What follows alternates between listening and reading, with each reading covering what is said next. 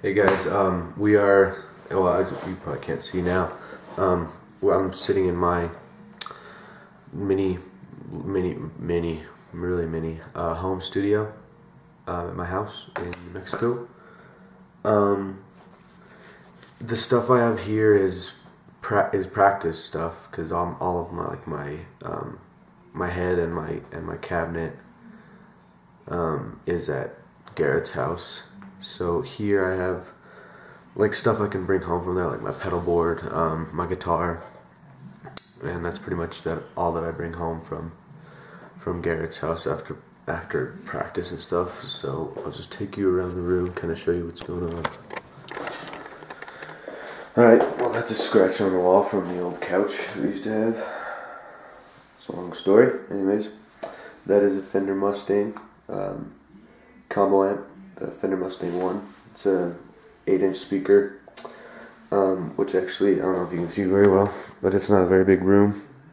So it's perfect for the room, and it sounds not bad. So, Fender, yeah.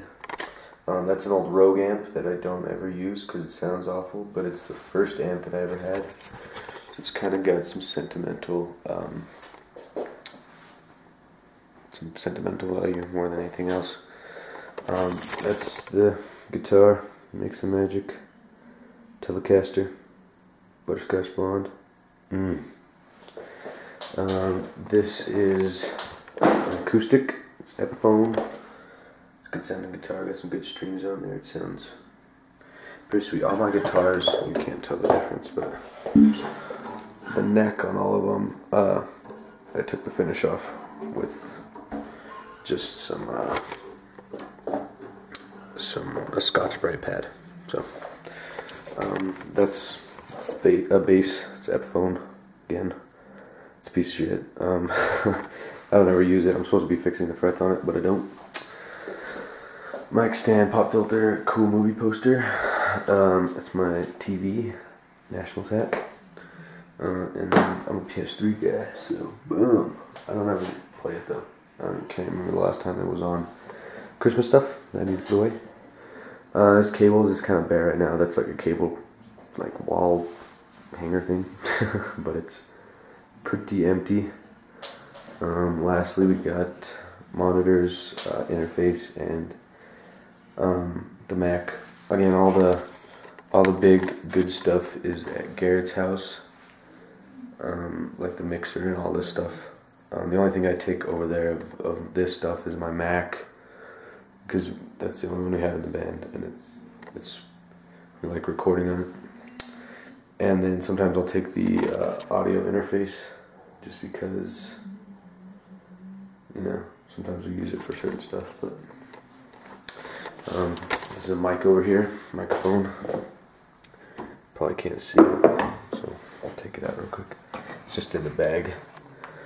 It's an MXL V63L or something like that. I don't remember what it's called exactly. But, pick a cup. It's good luck. Gotta put the lid on. Let all the tunes get out of there. That's pretty much it. Studio chair. Because I was using that one before, but it squeaks a lot. So I went to this one, which doesn't squeak at all, but is not as comfortable as that one. Sacrifices we make for good music. Oh, pedal board. Right here is the Jet City, or Shockwave Distortion by Jet City, which actually my head is a Jet City too, and they're awesome. You guys should definitely check them out if you're looking for new gear. Shockwave Distortion, it's a good pedal. This is the EP Booster by Exotic. It's awesome again. MXR Noise Clamp. It's really basic, but it does everything I need it to do, so it's great.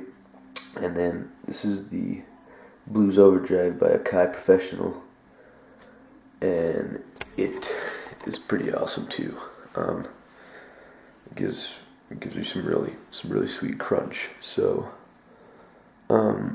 next time I practice, I'll go do a thing at Garrett's of our, well, I guess our main studio at Garrett's house. So,